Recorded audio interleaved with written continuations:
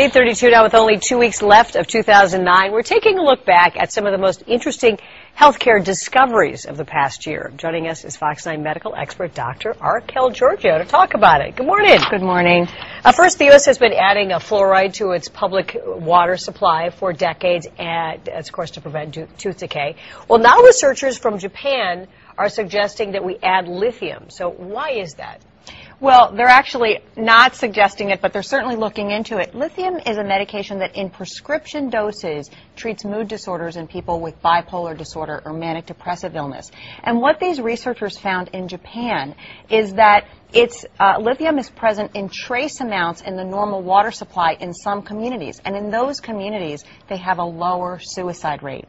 And so they're really investigating whether trace amounts of lithium can just change the mood in a community enough to really, in a positive way, without having the bad effects of lithium, to really affect the mood and decrease the suicide rate. Very interesting concept. You know, it's the same reason why we put iodine and salt, fluoride in water. There's many different examples of when we put trace amounts of chemicals in the normal supply of food or water to help people's health. Right. Although this is the first where they're actually affecting people's moods and, you know, the brain. So that, I'm sure, puts up a lot of red flags for people.